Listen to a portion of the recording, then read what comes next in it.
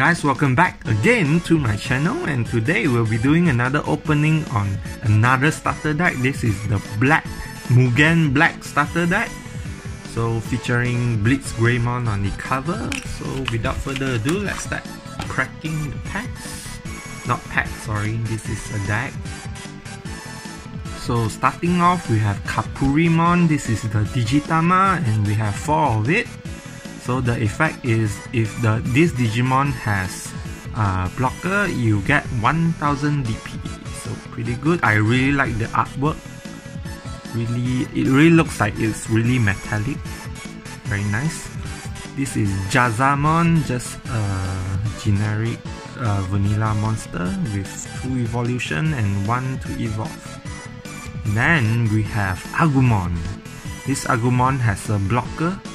So it'd be interesting to sort of put it in a rookie rush, because in case you need to block some of the attacks. So we have Toy Agumon. I keep calling it Legomon because it really looks like Lego, and even the flame is like a Lego version of the flame. This is very interesting, but it's not the colorful version, it's like the metal version.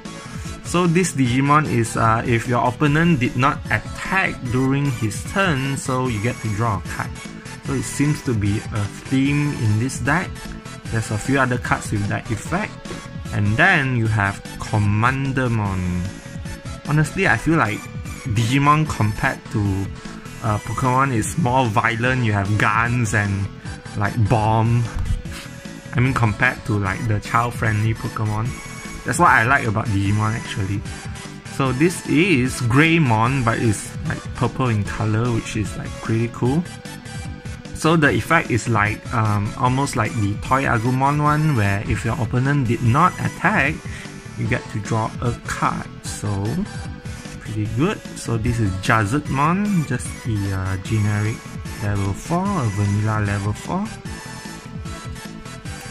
And then you have Tyrannomon or Dark Tyrannomon, I'm sorry. So this is a blocker with a lower evolution cost compared to the previous one, and yeah, if you attack with it, you have to pay 2 memories. The artwork looks a bit violent, like is that blood? I mean, you have to remind yourself that this is a kids cartoon, but who cares actually. So this is Metal Greymon. So his effect is when you evolve him, when you Digivolution, so you get to give one of your Digimon a blocker effect. So I think could be good, I'm not too sure. So this is Metal Tyrannomon, a vanilla monster. I mean, the other red color Metal Tyrannomon was a bit better. It has 10k, this has 9k. I think it had the same evolution cost. I'm not sure about the on-play cost. Yeah, 4 of it.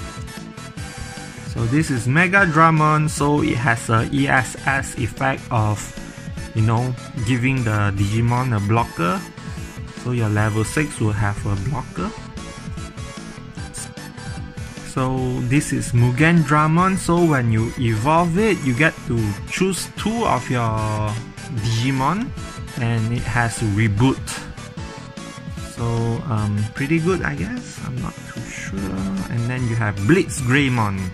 So you have a security attack +1, and after that you have Digiburst, and when you remove 2 Digivolution Digivolution source from it, you get to give one of your Digimon 4000 DP.